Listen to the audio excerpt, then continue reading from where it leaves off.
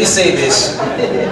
The story is told of a guy, you know, if I remember Mbanje Guy, you know. So I put one day. So it so happens with Wanga as is the case in most parts of Harare. I decided to end up. So he gets there where there is this ball. It's a long queue, and he thinks now, what do I do to get to the front of the queue? So he says to everyone,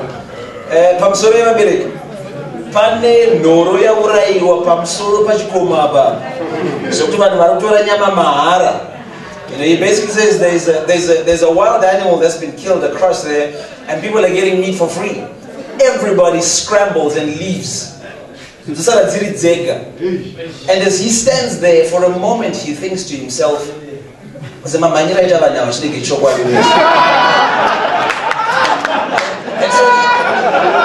thinks to himself, the way these people ran off, I think that might be true.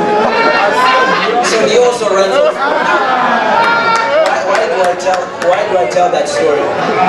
You see, it is a great privilege. Listen to me carefully. It is a great privilege for you to be the first one to believe in yourself. It's important for you, when you have a dream and you have something you want to do, believe yourself more than anyone else. Because there will come a day where people won't believe you, people won't support you. It's important to always have your own support. Yeah.